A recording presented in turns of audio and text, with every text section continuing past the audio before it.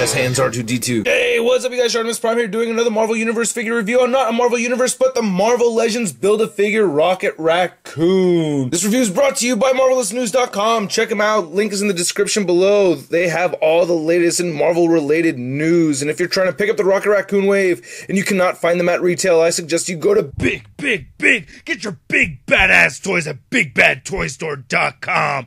Click the link in the description below. So by far, this is the weakest Build-A-Figure I've ever seen. This is terrible, man. I mean, I like having a Marvel Legends Rocket Raccoon figure, but I'm just bummed out that this is a Build-A-Figure. It's crazy. Now, unlike the other waves, we don't get a little story involved here or anything. We get this little piece of paper that comes with the Wrecker or maybe, hopefully, Bulldozer, Jean Grey, and Black Panther. So, this is all you see right here.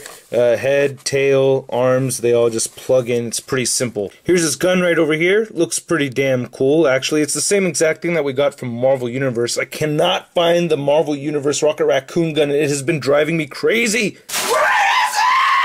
But this is basically it. The Marvel Universe version is the same exact thing, but a lot smaller and painted with this tealish silver kind of color right here. So this one we get the details with the silver and the red over here. And we have this nice flat black color right over here. You can see some nice texturing underneath there. That looks pretty damn cool. So yeah, not a bad looking gun. I've never had a problem with the sculpting of this figure. I like it. It's pretty cool. He has gold eyes. The Marvel Universe version has these white eyes with red dots, so I think the gold eyes looks pretty cool. Wish there was some shading on the figure, but there is no shading whatsoever. On the fur, it would have been really nice, but oh well. I like how you could see the texturing in his clothes right there. I think that's pretty cool. He's got some silver buttons, and he has some red. Now, one thing that really kind of bothers me is that there is no shading at all on this guy, but on the little Marvel Universe one, we do have shading, so that's kind of a bummer, man. Nice silver buckle right there, and glossy black paint for the rest of his belt. And then there's his little raccoon feet. And there's his big furry tail and the back of the figure. Not a whole lot to say. I do like these buttons on his gloves over here. That's pretty cool. Now, just like the Marvel Universe Rocket Raccoon, he cannot stand without leaning on his tail. His feet are just too small to support himself. I guess if you really... No, he just... Oh, wait, there it goes. Hey, I got it. Alright, now I feel like an idiot. But, okay, so he can stand on his feet without leaning on his tail. Duh. I feel like a dumbass. But yeah, you can see right here, this is why I called it a Marvel Universe figure, because it is the same exact thing. It's just that this guy has added articulation, which is not really the greatest. From the waist down, he has nothing except for the tail. So his head is actually on a ball hinge, which is nice.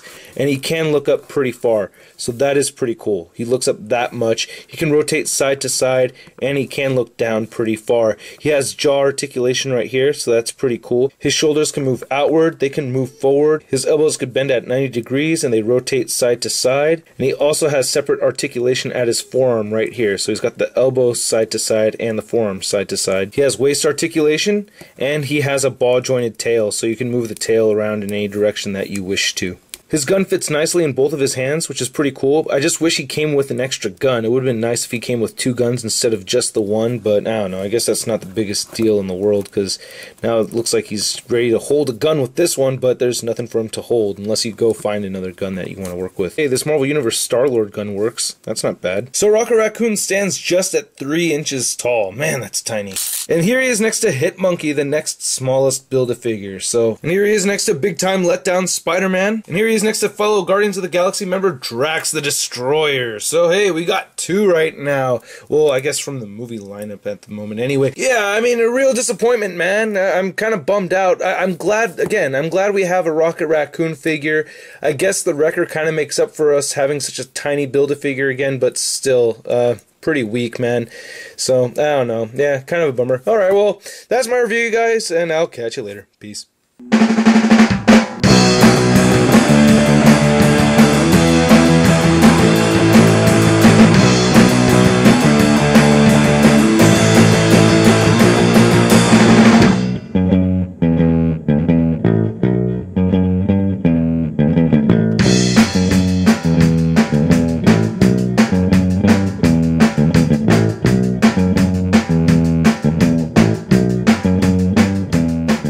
Rocket Raccoon.